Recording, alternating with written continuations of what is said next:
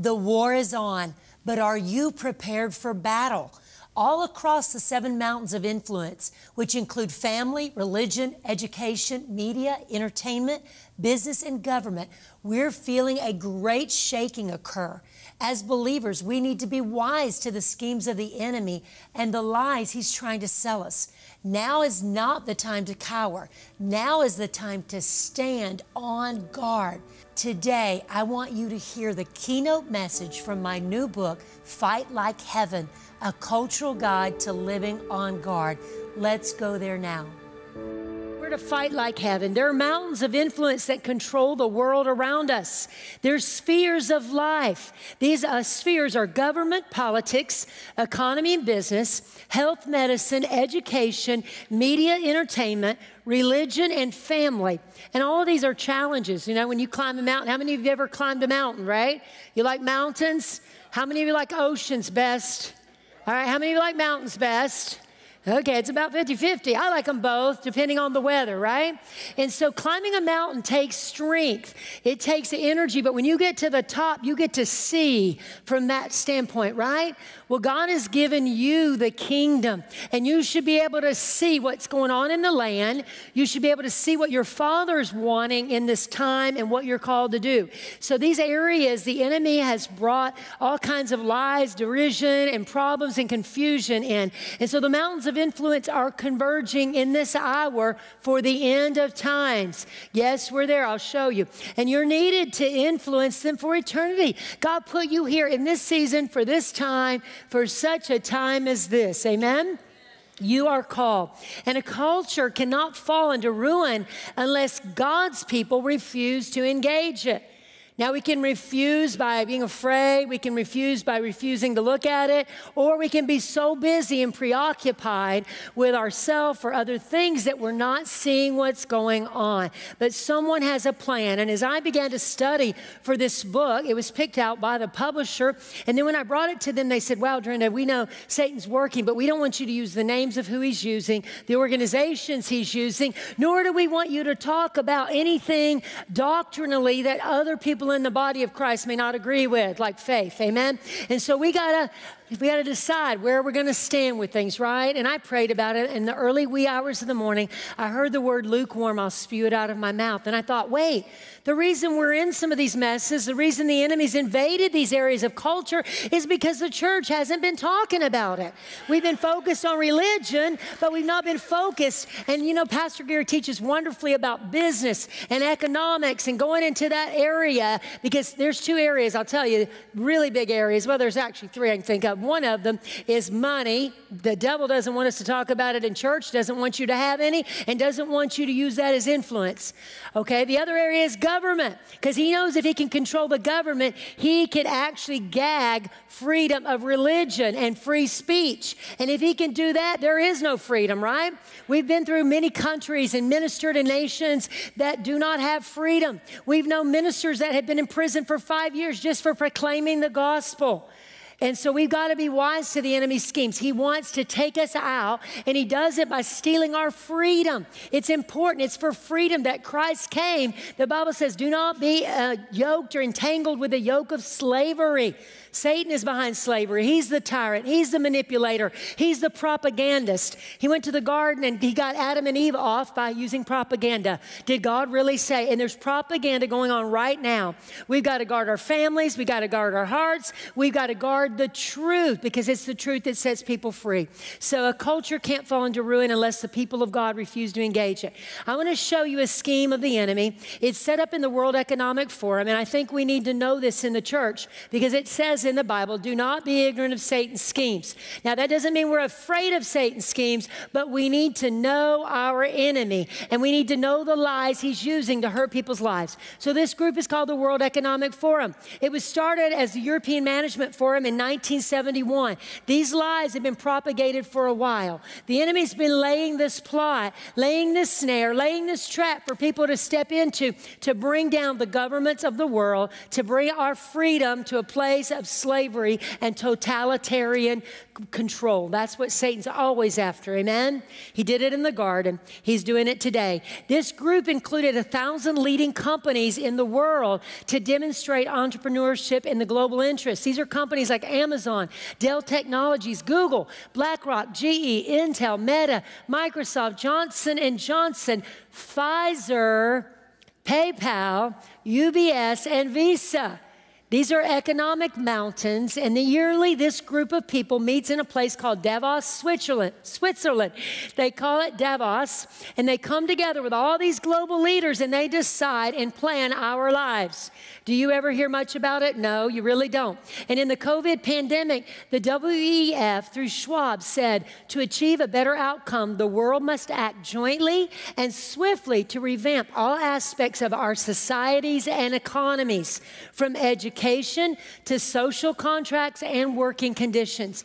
Every country from the U.S. to China must participate. Every industry, from oil and gas to tech, must be transformed.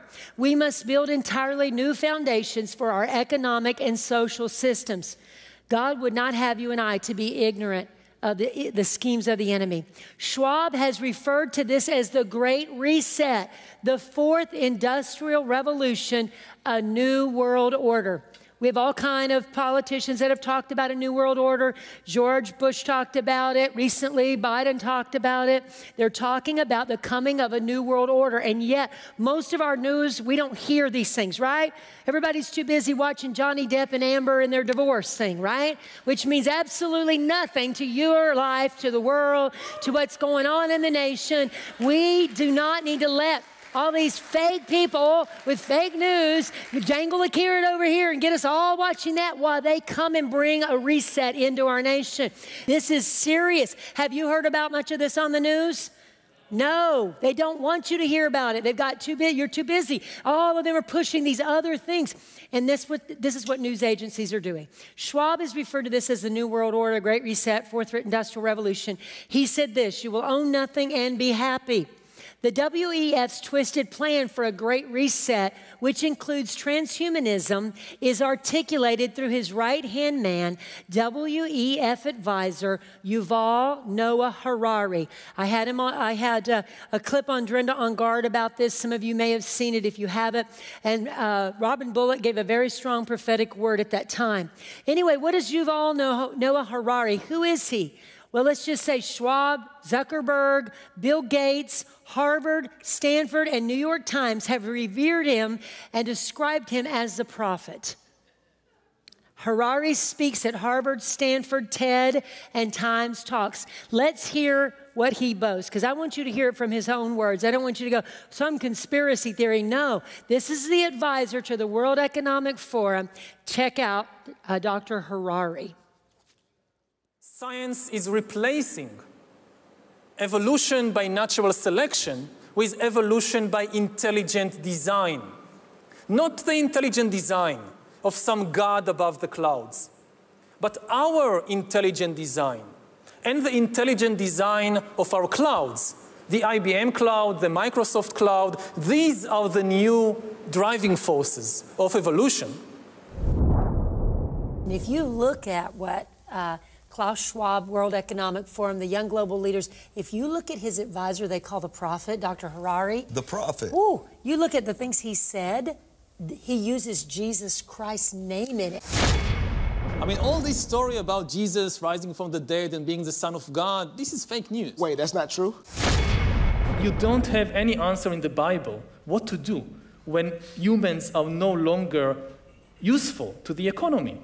You need completely new ideologies, completely new religions, and they are likely to emerge from Silicon Valley or from Bangalore and not from the Middle East. And they are likely to give people visions based on technology.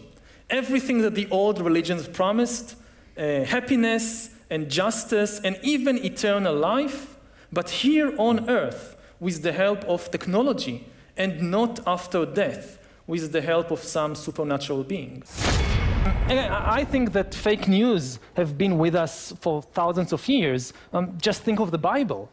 But there is Yeah, and we don't need a savior. We don't need, and that there's all these issues about, we don't look to some God in the cloud. We look to the cloud where the technology, we get our answers. Blasphemy. I don't know. What do you think of this? This is the advisor to the World Economic Forum that wants to set a great reset for you. You need to know this. We need to know this. I know these aren't like fun things to talk about, but we need to know. And the WEF recruited a group of leaders called Global Leaders for Tomorrow in 1993.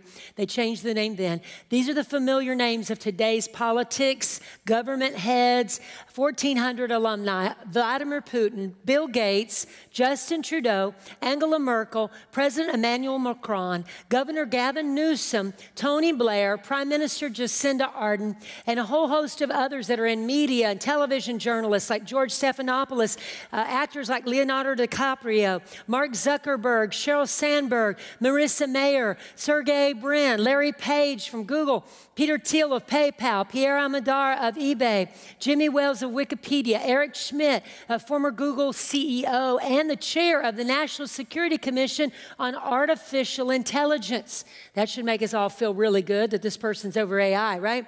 Jeff Bezos from Amazon, Jack Ma of Alibaba, Alexander Soros, the son of George Soros, who's donated over $32 billion to do away with borders, David de Rothschild. These are people that are at the World Economic Forum. They're members of this. They're pushing these agendas. And so many things you've seen over the last years, you're like, what's going on? Oh, this is that. And we're told on the news what we're looking at, but it's not what you think it is. In the last 2 decades, we've seen their alliance tread into every area of life to dominate the world stage. They've stepped into every sphere of influence. Citizens and believers sit back in dismay as they see our rights being taken. They see our bodily autonomy, decisions being made, health decisions, children's education, doctors being told they can't use certain protocols or they can't treat their patients or they can't even speak about it. Censored on social media, censored on YouTube, all the censorship because you have to control the narrative. There's only 2 kingdoms. This is coming from Satan, amen? This is nothing new under the sun, and that's why the church must engage it. We're not talking about politics. We're talking about the government that governs you, what you live under, the freedom of speech that you have. People gave their blood. People died on the battlefield. People have paid a dear price for our freedom. We're a free nation. We have a constitution, and we're a republic, the only one in the world that has what we have, and that's why God has prospered this nation. But there are forces to divide us so they can conquer us. They want to divide. Jesus said a house divided cannot stand. If you look across the culture, Satan has tried to divide us, male and female. He's tried to divide us by ethnicities. He's tried to divide us by social class warfare. He's creating division and making us turn against our own nation and against God because he wants to bring down this country. The church is the answer. Amen? We're supposed to answer this call. This is a time we are called to speak truth to the lies. There are a lot of Christians who would tell you, a lot of leaders, a lot of pastors that would tell you, don't talk about certain things. In many ways, the church at large has been outwitted by Satan. We don't want to be silent about these things. We want to speak up. It takes courage. It takes boldness. But if we don't address and expose the deeds of darkness, then they take over.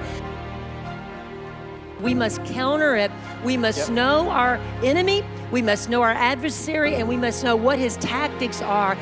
We cannot be complacent anymore. You have influence. God has placed you in a sphere of influence. You are a soldier of the light. We need to be straightforward with the truth. Help us to be strong, God. Help us to do our part, Father, to be disciplined, to be ready, to be soldiers of light, soldiers of truth. God, help us to be on guard.